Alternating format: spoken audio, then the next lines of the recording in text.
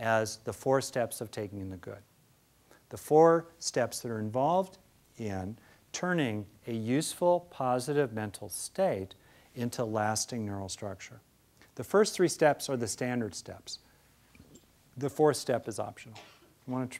So can you see it up there? I'll do it kind of quickly. First step, H, have the positive experience. You got to get the song playing. Usually because you notice it's already playing. You're with someone and it feels good with them.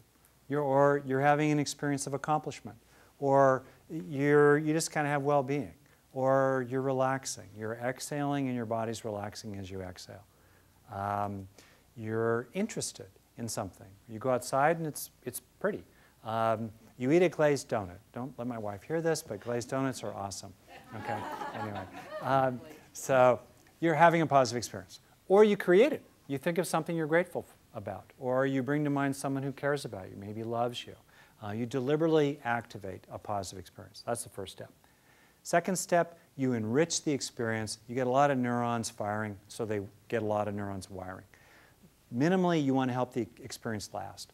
5, 10, 20 seconds straight. All right? You can add to the enriching, you can get more of those neurons firing and wiring with 4 other factors that are well established in research on learning that help build structure in the brain. Intensity. So first is duration. That's the basic one. And then on top of that, if you want, as bonuses, help the experience be more intense. Right? That aids learning. Help the experience be multimodal. Feel it emotionally. Feel it in the body. Enact it if that's appropriate. Sit up a little straighter to strengthen the sense of determination. Let your face be softer if you want to really take in a sense of compassion. Maybe put your hand on your heart if you want to feel more loved. Okay? E for enriching.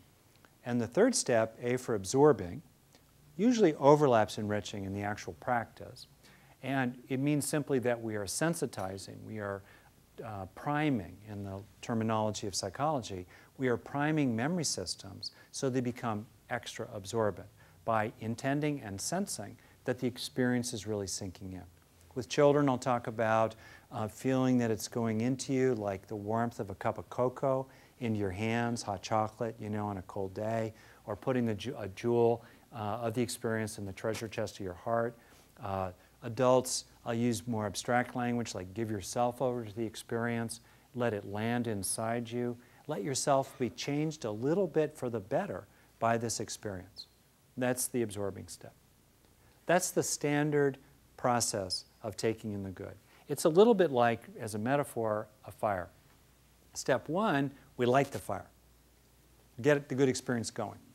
Step 2, we enrich it by adding logs to the fire. Step 3, we absorb it by letting this nice experience sink in. All right? And then, if we want to, and we're able to do this usefully without getting swept away, we help the positive experience heal negative material by linking to it, L for linking. In other words, since neurons that fire together wire together, if we're aware of both positive and negative material simultaneously in the mind, and the positive is more powerful, it's more prominent, it's more intense, it's more in the foreground of awareness, it gradually infuses the negative. It goes into it. It starts associating with it, even to the point of gradually replacing it.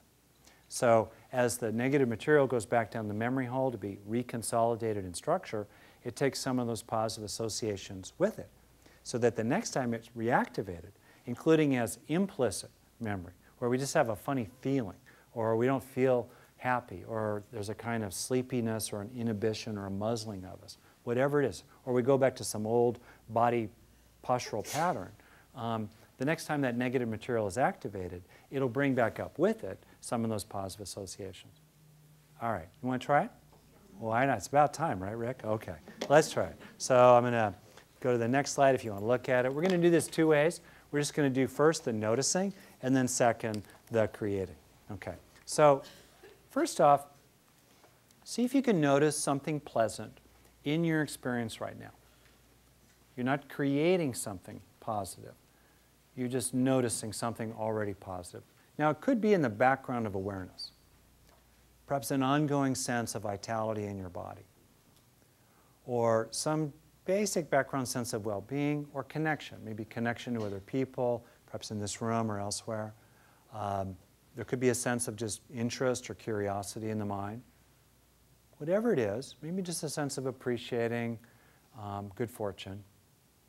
I'll be quiet in a moment. Bring this positive experience to the foreground of awareness so that you really have it. And see what it's like as a little experiment we'll do for about half a minute to just dwell in the positive experience. Sinking into it like a sponge, it's sinking into you like a sponge. So you're staying with it, you're enriching it, you're helping it be bigger inside yourself, you're giving over to it, you're protecting it from other distractions. I'll be quiet in a moment. And you're helping it sink into yourself.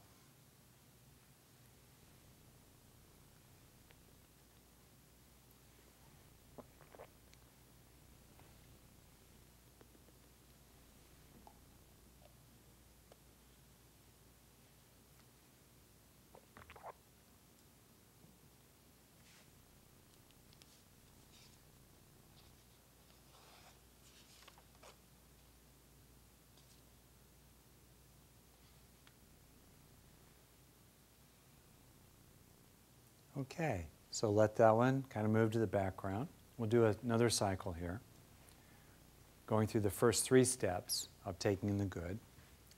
In this case, I'm going to invite you to create a positive experience, and a particular positive experience. And let's see what happens. It's an experiment. This one is feeling cared about. So if you can, bring to mind someone, and it doesn't have to be a perfect relationship, that you know cares about you. Could be in your life today or in your past, could be a group of people or an individual, could be a pet, could be a spiritual being or force. So you're trying to now turn the idea, the knowledge that this person does care about you, into an experience in the first step of having an experience of feeling cared about.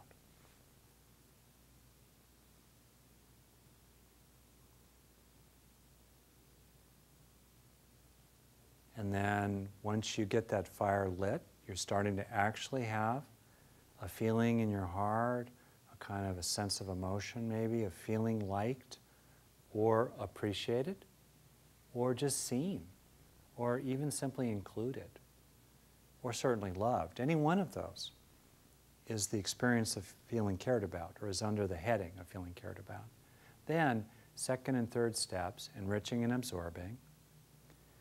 Help this experience of feeling cared about become more intense, help it last, and get a sense of it sinking into you, like water into a sponge.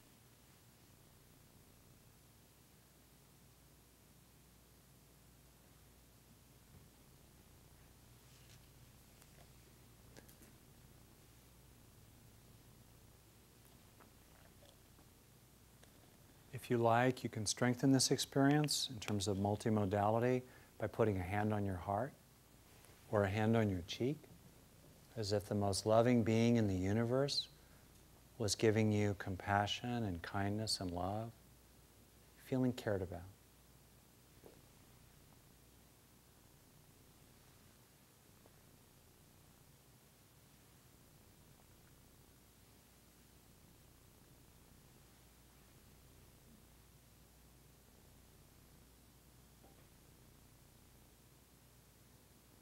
Okay.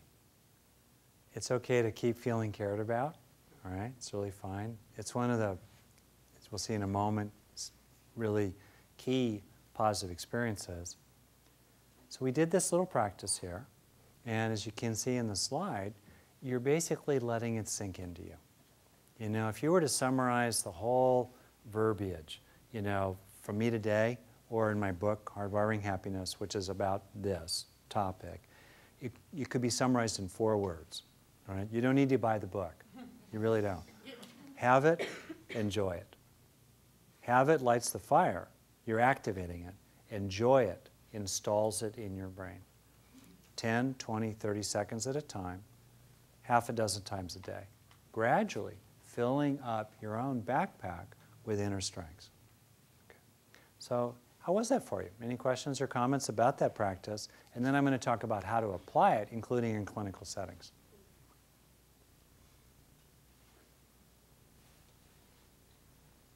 Looked like it was working for you.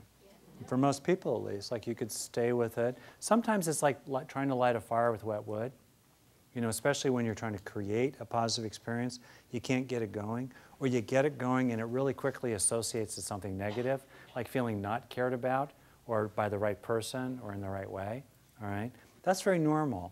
And part of this practice is that it's a concentration practice a dozen seconds at a time.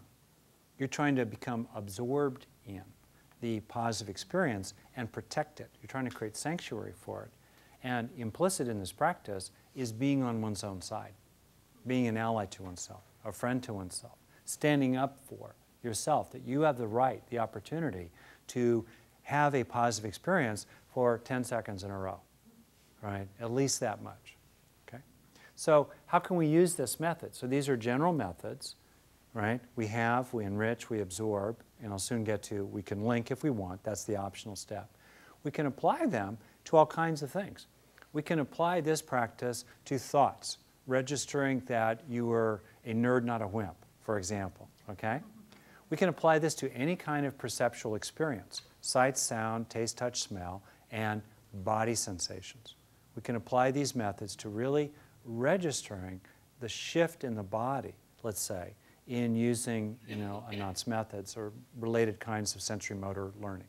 We can also use these methods, have, enrich, absorb, for emotions, to really, let certain kinds of useful, positive emotions sink in. Gratitude, joy, contentment, relief, right? Peace, helping them sink in. Also, desires. Desires, broadly defined, wants, values, goals, wishes, purposes, even drives. That's very useful to let sink in. A lot about life is, the secret to life in a lot of ways is to help yourself learn to want the stuff that's good for you that you don't want, right? Because the stuff we want, that's the easy. It's what we don't want, but we know is good for us. And I have my own personal list. So how do we help that sink in? Well, we can do that too. We can help the experience of a wholesome desire sink in, or help it sink in when there's a kind of reward when we've acted from that wholesome desire. So the brain is increasingly inclined toward that particular high road because it anticipates reward down that road. And then last, behaviors of various kinds, actions, inclinations. We can also help that sink in. All right? These are the targets of taking in the good. Okay, so far? And then? Okay? Yeah, you want to do the microphone willing? Great, thanks for doing that. It's coming around the bend. Here you go. Thank you. Yeah. I'm reflecting a lot about I've been here in the training for the last 8 days with the APM and brilliant Annette and all of her assistants. And I've noticed how when I interact with people who don't know me, I'm able to just be myself and I don't have the stress of home or... Yeah. And so it feels really good. You Yeah. know, you're getting stories or connections with people that feel really good. Last night I had some not so great conversations with my hubby. Yeah. And could just really feel how that decomposes. Yeah. Well, thank you for sharing that. Did you want to say more I about wasn't that? trying to be emotional about it, but Oh, that's great. Well, I think of that honestly as a gift to all of us. but it's Your like willingness to go there and implies a respect for others and a sense of the safety. So thank you. And when yeah, I keep just going. feel like the importance of it, to really be in that positive space. And how do you develop good communication skills with your partner Right. to keep that positivity going? Because, when you're first in love and you're sharing in this way and it's great and bliss, and then all of a sudden life happens. And Yeah. so that would be my question to you. How do you keep that? Oh, thank spark. you for saying that and bringing it up. So- That's great. Thank you. Well, for me, first step is just to feel the weight of the other person. Whether it's your partner, your husband, you right now, just kind of Yeah. I mean, how often do we give people the gift of letting them land for at least a few seconds in our heart? That's just really important.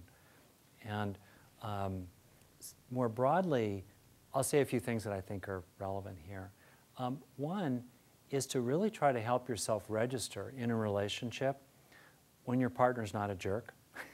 In other words, to really help it land when your partner is, in mild ways, attentive, loads the dishwasher properly,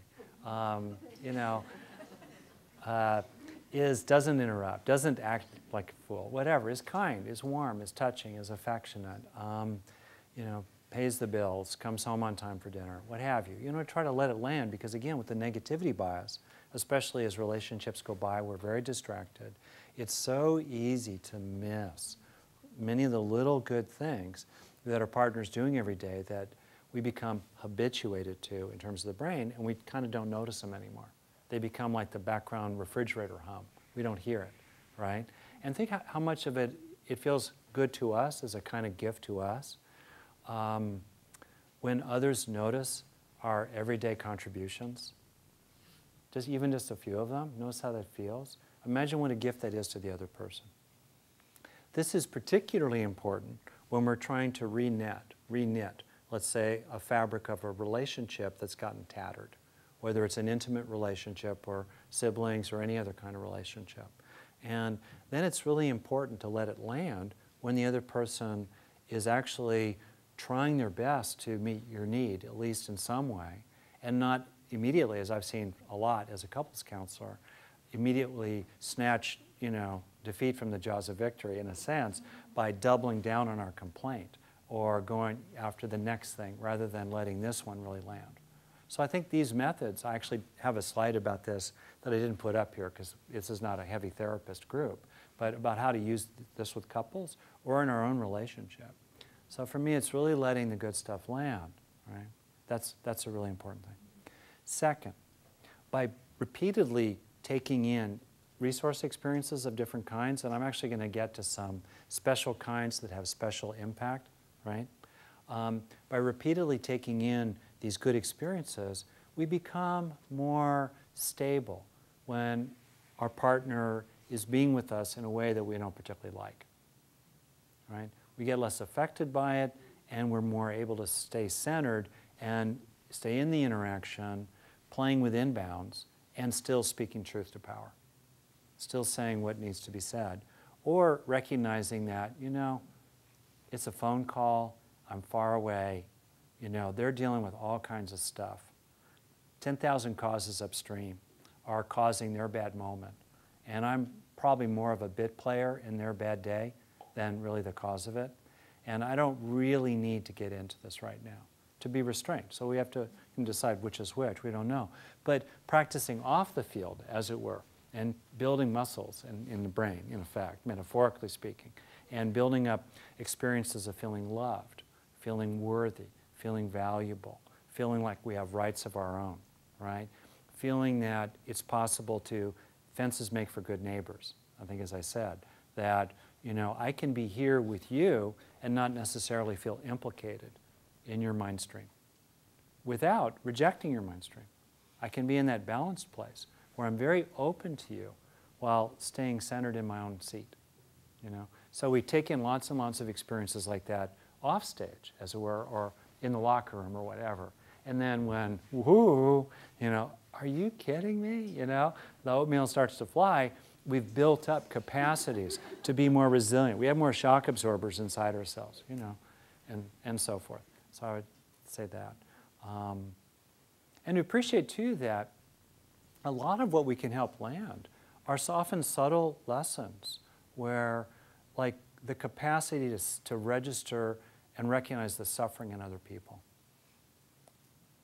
I'm getting teary. That is also a resource experience to take in, to be able to stay with that and see that and realize, a lot of what's coming out my way, which I don't approve of, every bit of it for sure, and we're going to talk about this later. I have a little list I'm developing right now. I'm not waiving my rights. But there you are. But in the moment, I can register that, you're suffering, and that's a lot of what's happening here. And that capacity to see suffering in others, right, without being swallowed up by it. That too is a really powerful and beautiful thing we can take in. Good job. Okay, so let me segue off of that. I probably need that pretty soon myself, but I want to talk about different kinds of, that's okay, no, I'm good to go. I'll tough it out, you know. Different kinds of experiences have different kinds of value, right? So we want to take in good experiences. I already went through different categories, right? Thoughts, perceptual experiences, emotions, desires, and behaviors. We can take that in. And this is a way to think about what will help our clients, our students, our kids, our mates, our spouse, you know, what have you. But also, if you look up there, if you think about it, and I developed this model in my book a lot, and also at my website, I have tons of stuff freely offered. We have basically three needs: safety, satisfaction, connection. We therefore have three overarching motivational regulatory systems in our brain: to avoid harms, to approach rewards, and to attach to others. These systems are very loosely associated with the reptilian, mammalian, and primate human stages of evolution. You know, avoid harms, approach rewards, attach to others. Or as I like to think about it, pet the lizard, feed the mouse, hug the monkey. All right? Okay. In a nutshell. All right, so if you look up there, you can see that certain kinds of issues have other things. Like right here, if I could just play with this as an example, if we have an issue in the attaching to others system, there's been some kind of breach of rapport, or empathic attunement doesn't seem like it's really happening here. Now, if I said to you, think of something you're grateful for, that's the approaching reward system, that probably wouldn't help the ache in the heart. Also, if I said, maybe think about some ways that you're strong or safe, that wouldn't really address the ache in the heart. If we have scurvy, in effect, we need vitamin C. Iron will not help. But if we have anemia, we need iron. In other words, we typically benefit from key experiences that are antidotes, that are targeted at our particular issues. So we could ask ourselves these 4 questions, which I just think are really valuable, and I use them. First question is, what's the problem? In other words, what's the issue? What's the nature of the condition? What's going on here? What's happening? Second, what if it were more present in my mind would really help? What if it were more present in the mind of fill in the blank? My client, my child, my student, myself would really help. That's the second question. What's the key antidote experience? What's the resource experience that would make a difference at this point or at this stage in the growth process? Third question, how could I have an experience of that? How could I experience it? Because we build neural traits by activating the mental states. We record the songs by playing them. How could I have an experience of that inner resource that would make a difference? That's the answer to the second question. And then the fourth question is, once I'm having the experience, how can I help it sink in rather than just wasting it on my brain? Right? See those 4 questions? I think they're really helpful. And you might think to yourself, these days, what's your vitamin C? You know, for me, a little quick story here, growing up, like I said, king of the dorks, I landed in college and it felt like I had inside me a hole in my heart. I had not received the normal supplies of feeling included, valued, and wanted. Okay? Nothing horrible happened to me. My issues were trivial compared to that of so many other people. All right? That said, causes have effects. I didn't really get what we normally need, and so I had a hole in my heart. I tried to solve that problem by accomplishing things in terms of the approaching reward system. That didn't help me feel better deep down inside, because that wasn't the medicine I needed. Right? I tried to help myself feel better by being determined, by being strong, right? By being stubborn, sticking up for myself. That's in the avoiding harm system. That didn't. That wasn't the medicine I needed. Right? What I needed, and I finally discovered this early in college, was I needed to internalize again and again and again experiences in the attaching to others system of feeling included, wanted, appreciated, liked. A girl smiled at me in the elevator. Oh my God, a guy throws a football to me, an intramural ball. Good catch, Hanson, I'm going to throw to you more. Oh my God. You know, people say, hey, let's go to pizza. Great. Hey, Rick, you want to sit with us? Oh, yeah, please. Anyway, I was like a little sponge. Feed me, Seymour. You know, take it in, because I wanted to feel that. Now, some of that I did foolishly, but a lot, I knew inside myself, this was my medicine. This is what I needed. You know, this was my vitamin C, right? So what's your vitamin C? What's your key resource experience? What would make a difference if it were more in your heart? Feeling stronger? Feeling less anxious? What would help you feel less anxious? Feeling less frustrated or disappointed? Less sense of loss? What would give you more of a sense of rewards coming into you? Or for many of us, you know, what would help you feel more cared about, more included, more seen, more appreciated, more valued, more loved? And then when you're clear, what's your vitamin C? In this, you know, perfectly imperfect world, you can look for those opportunities to have those experiences throughout your day. 2, 3, 4, 5 times a day, half a minute at a time, or less, but brick by brick, drop by drop, you can fill the hole in your heart. So any comments or questions about this point so far?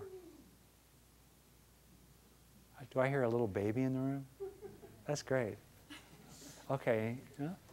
No? Okay, I'm going to keep going, right? And I'll stick around if you like afterward, okay? So, yeah, I'm going to go for it. All right, on demand, if you like, let's try this idea of a vitamin C experience, your key resource experience.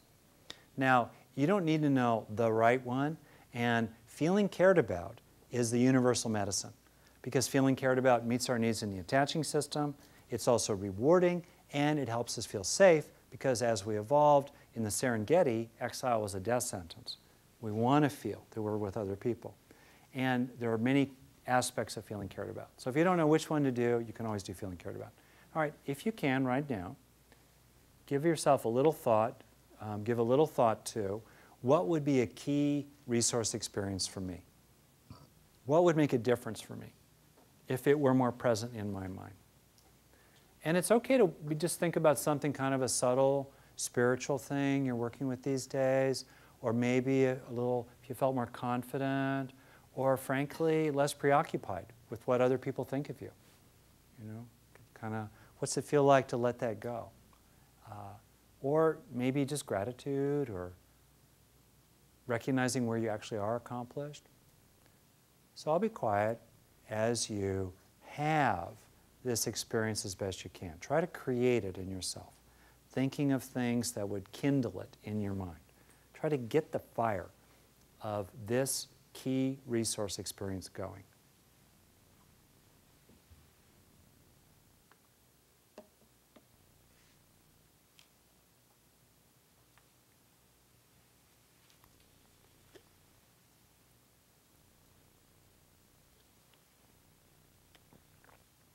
And then in the second and third steps, as you start having it, help it sink in. Help it last. If your mind wanders, come back to it. Keep trying to help it be embodied, emotional. And sense it going down into you, down into places perhaps that have really longed for this experience.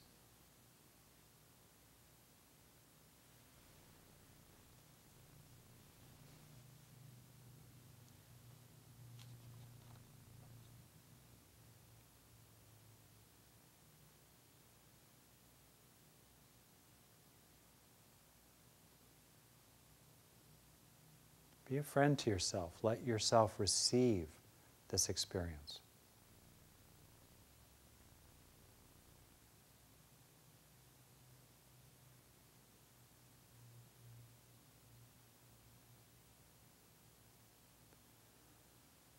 Okay. Come on back. That was a stretch. I didn't know how that would go, but it seemed like it went okay for at least some people. Once we get the experience going, once we get the song going, the recording apparatus in the brain doesn't know who got the song playing. See? Once we get this activated, we can start installing it in our brain, even though we self-activated it. And frankly, being able to self-activate a useful mental state is foundational to coping, resilience, and everyday well-being, and even spiritual practice. Okay? So any comments or questions about this idea so far?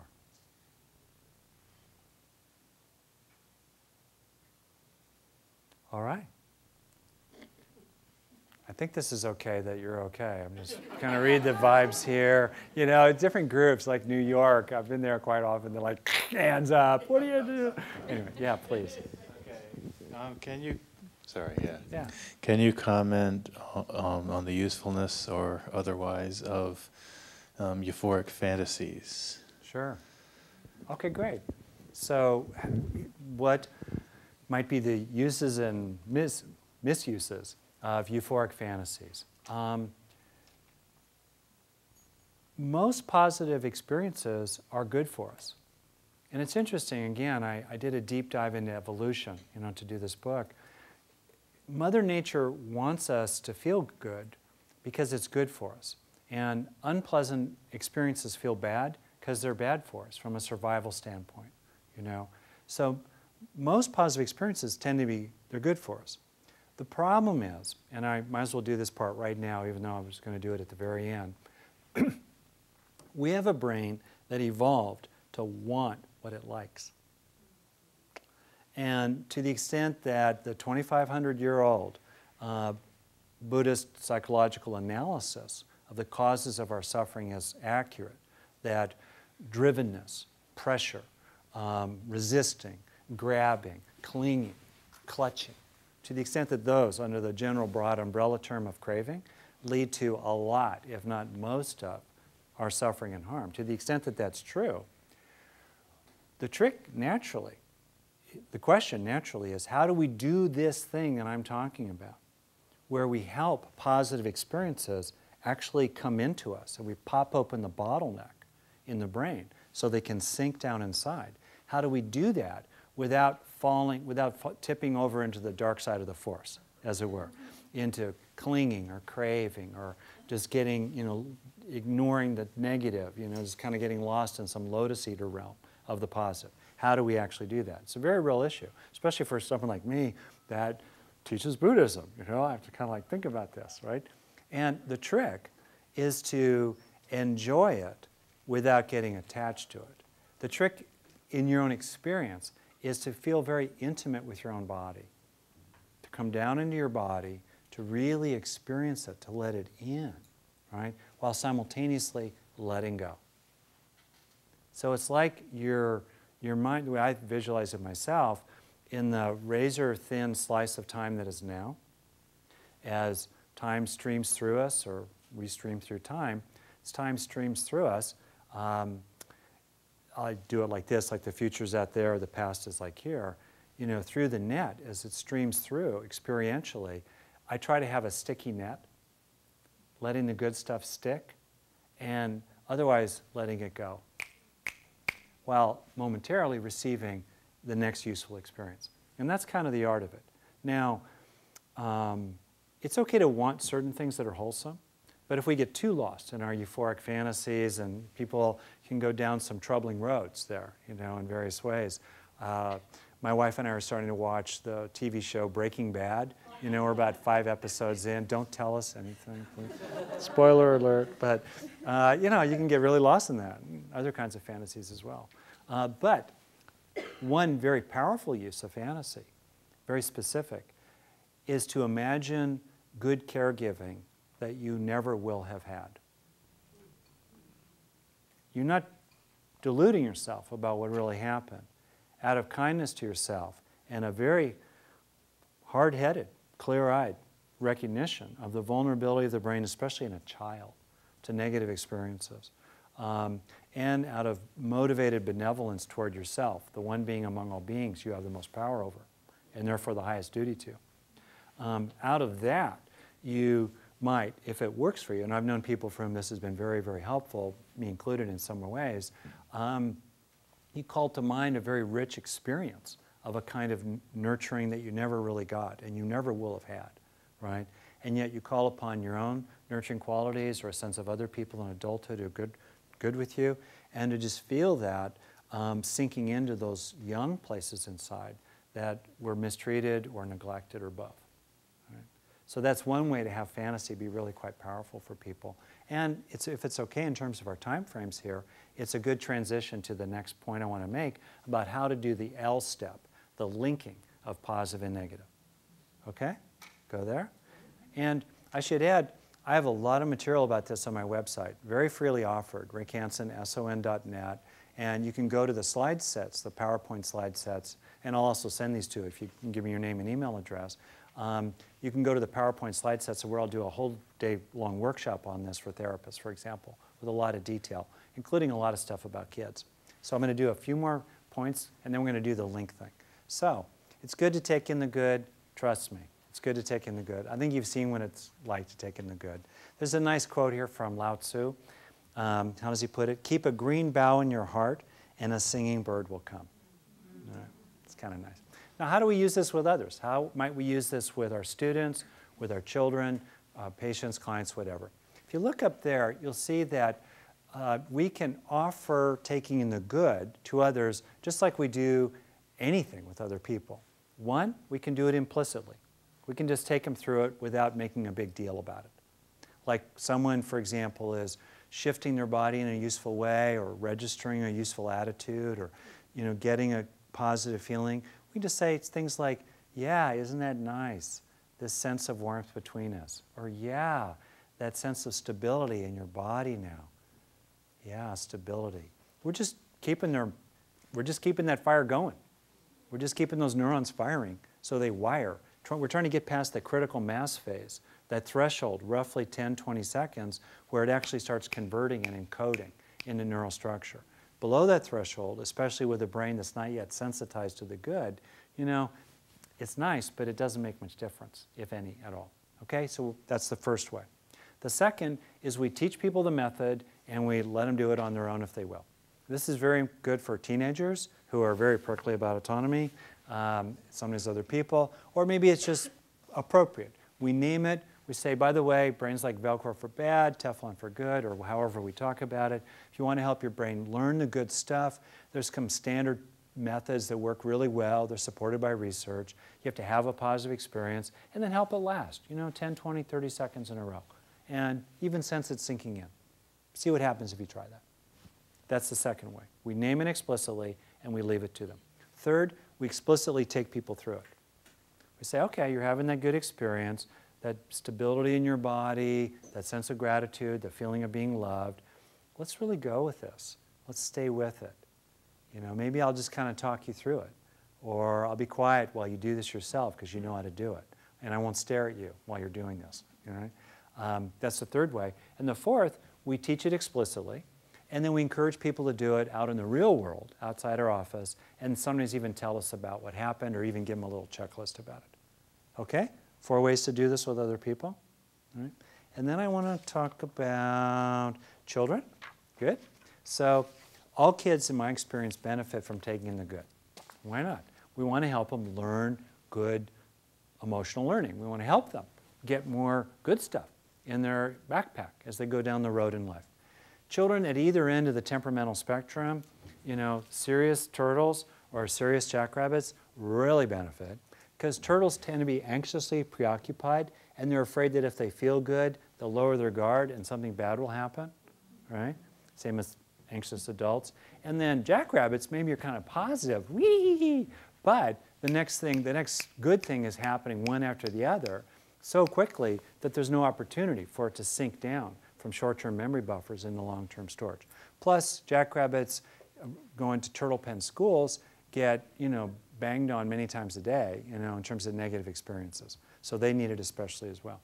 Kids register positive experiences faster than grown-ups do, so we don't need to take the time with them. By the way, in this setting, I'm kind of unpacking these methods, right? But in real life, have it, enjoy it. We just kind of flow along, we're feeling good, there's a nice moment with our partner, we got some emails done, we put the kids to bed finally, let it sink in, and we give ourselves that good experience 10, 20, 30 seconds in a row, just in the flow of life, in a kind of intuitive way. Right? On the other hand, when we learn anything new, it helps to kind of unpack it and highlight different parts to it. Okay? So with kids, it happens pretty quickly. And then the last thing I'll say, a little practice, is to go after vitamin C experiences with kids, both in general and also just before bed. You know, kids roughly 3 to 13, 3 to 10, 3 to 12, who will put up with psychobabble, you know, to prolong their bedtime. Right? So you can kind of talk with them about a good thing that happened in the day, kind of have that positive experience, get it going, light that fire. And then once it's going, yeah, isn't that nice? Kind of sinking in. That's a real keeper, isn't it, sweetie? You know, put that one in the treasure chest of your heart. I've seen that little practice just before bed has surprising impact. Part of it, of course, is because mom or dad is actually giving you special attention. You know, that matters. It's non-specific. Okay. But in addition to that, you're getting the benefit of really taking in the key experience. And I've just seen that have a really, really big impact. I should use it as a way to also say that for me, there are 3 kinds of benefits in taking in the good. One is the specific flowers we grow in the garden of the brain, the garden of the mind-brain system. The particular resource, whether it's a child or an adult, that is taken in. Second, what's implicit in the act of taking in the good. You got to get on your own side to take in the good. You got to treat yourself like you matter, which is really important if you haven't felt like you've mattered enough to other people. You're also being active rather than passive, you know, a cue ball instead of an 8 ball, and you're training attention. Because to do this, it's not always so easy. And the third type of general benefit in taking in the good is to sensitize the brain to the positive, to actually make it spongier to the positive over time. So you get faster and faster, and it's easier and easier to turn everyday positive experiences into lasting inner strengths inside your brain. Mm-hmm. Now I want to talk about the L step, and then we're going to wrap it up. And I'll stick around and happily answer questions or just kind of hang out. All right? So the link step, yeah. Microphone, thanks for putting up with it. It's coming. Thank you, our runners. That's great, thank you. Our runner. I haven't heard anything about like journaling or writing it down. Yeah. A lot of us like to do that. Is that Yeah. useful for, you know, holding on to this? Yeah, is journaling useful? I think journaling is very useful in terms of activating a positive experience and then helping it be rich. The question, of course, is when we're journaling or otherwise really using language, are we mainly up here with the thought track and not that richly engaged with the emotion track or the sensation track? That's the only question. So if we're doing a journaling process and along the way bringing mindful awareness to the sense in the body of what we're writing about, you know, and we're helping ideas become experiences, you know, menus become meals, as it were, right? Then I think it's a very powerful method. And there are lots of other ways to cultivate positive experiences. Sharing about something good with other people, that's a great one. Reminiscing about the past, that's a great one. Creating the basis for a good experience, right? Working in the garden deliberately to start having that experience, and then not wasting it on your brain, helping it sink in. I really want to talk about linking, okay? And to do this, I think just in the interest of time and respecting people's time here, I'm just going to name it and tell you how to do it. Be a little careful, because this involves negative material as well as positive material. Everything before was positive, even if some of the intention behind it was to address needs. But in the fourth step, you're actually also aware of negative material, and it's important to not get sucked into it or hijacked by it. All right? So if you take a look at the slide, and it builds on this idea of antidote experiences, certain forms of old pain or current pain are really addressed by certain kinds of positive experiences. For example, if you have felt weak or helpless, maybe things happened when you were young or you're in a situation where you feel helpless, antidote experiences are things like a sense of being strong, feeling like you can cope, or that, at least in some other parts of your life, you're able to really make things happen. See that idea? So you might ask yourself, like I did, okay, I had that hole in my heart where I didn't feel loved enough, included enough, wanted enough, right? Experiences of feeling wanted, feeling included, feeling loved were really, really good for me. So the way you do this fourth step is you, for sure, have that positive experience. You want it to be prominent. And in the beginning, it's a little funny to divide awareness to include both positive and negative in awareness. But with practice, you can really do this. So you're mostly centered in the positive experience while having a sense of it connecting with or going into those hurt or wounded or neglected places inside. All right? And if you want to do this, you could get a sense that the current positive experience is connecting with younger parts of yourself. And they are actually receiving it. And it's going into them. Be careful if you do this with traumatic material. As my friend Linda Graham has pointed out to me, many standard therapies involve the linking step. To be clear, I did not invent any part of taking in the good. It's natural to take in the good, and it's natural to link positive and negative. What I have tried to do is explicate it carefully and ground it in some kind of framework of evolutionary neuropsychology. But we know how to take in the good. It's not rocket science. Have it, enjoy it. You know, we're especially good at have it. Where the real money is installation, enjoying it. So, you know, if you're on your own, I would say probably not a good idea to try to send the positive experience into the center of the trauma. Right?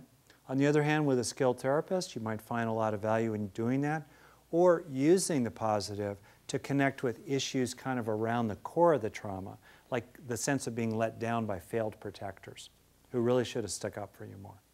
All right? And in more general terms, whether you're feeling anxious these days or kind of mopey or not loved enough or not worthy enough, there are many opportunities to deliberately activate positive experiences and then let them link to and connect to negative material, holding both of them in your mind at the same time. Okay? That's basically the linking step. And you're very welcome to do that on your own. I think it's, for me, it's definitely top 5, for me, psychological methods of anything I've ever learned, including in spiritual traditions. And you can use this linking method for spiritual practice as well. Okay? So I kind of want to move to a wrap here, respecting time. So I want to just give you a little quote at the very end here, which I'll pop up there. You can read it as well. And some of that other stuff, if you want, just give me your name and email address on the slides. You know, what I think is really interesting, to go back to the 2 wolves in the heart. Which wolf are we going to feed, right? Day after day. And lately, this thought has come to me, which is, what's the most important minute in your life? What's the most important minute in your life? It's this one. You got it. It's the next one. We can't do anything about the past. More than a minute or 2 or 3 out, our influence really starts to fade. But the next minute is the most important minute of our life. What will we do with this minute? In the next minute of our life, which wolf will we feed? Knowing that, the brain has a negativity bias, and it learns very, very quickly and all too well, and it really holds on to that learning from negative experiences. Can we feed the wolf of love? Can we help the good things grow inside ourselves? And to me, it's very powerful to appreciate that this method is practical, and it's grounded in science, and we earn it. We have to do the work, right? We can't just la-li-la our way through life. We have to do what we can to have these positive experiences, and then especially help them sink in. That's where we earn the fruits. But if we do that, day after day, it's the law of little things. Things will really change. And as you see up there in the quote, you know, this is from the Buddha, he says, "Think not lightly of good, saying it will not come to me. Drop by drop is the water pot filled. Likewise, the wise one fills oneself with good." So I really wish you well in filling yourself with good. And as much research shows, as our own cup or pot runneth over, we start having a lot more to offer other people as well, helping the world become a better place. So, thank you. Thank you. I even have a pretty picture, see? Kids. Thank you. Thank you so much. My pleasure. Sound. Yeah, you got the sound. Thank you so very much. Wonderful, wonderful. I love it. I can see the room. I mean, people were crying. stuff, going through deep experiences. Anyway, so again, as I said, we don't have the actual book. He said, you don't have to buy it. I don't believe him on that part. And but you can put your name in the back, so you can get the slides and you can get on Rick's everything. And that's about it. And Rick, you're going to hang out for a little bit? Really, pleasure. Yeah? Okay, so Rick is just going to be here if you guys want to talk to him. And I was trying to make up a way that you can sign their books once they buy it, but I don't know how to do that, so we'll forget that part. Thank you very, very much. And I do want to thank Mike. Where's Mike? Mike Davis. Is he around? He's probably going to run in from the office. And Carol, here's Mike. I mean, these people just put a lot of work. Come on, Mike. Mike. And Jason and Carol. I mean, these are all people in the training. They're part of my staff, and all of you guys that are in the training that just vacuumed and put the chairs and just turned this room into a presentation hall very quickly. Come on, because I want to thank you. And you come here, our flower arranger. Yes, come on, flower arranger. And the students that helped. Come on, stand up. Then let's recognize you. Yeah. Thank you. You're adorable. Okay. All right. Here we go.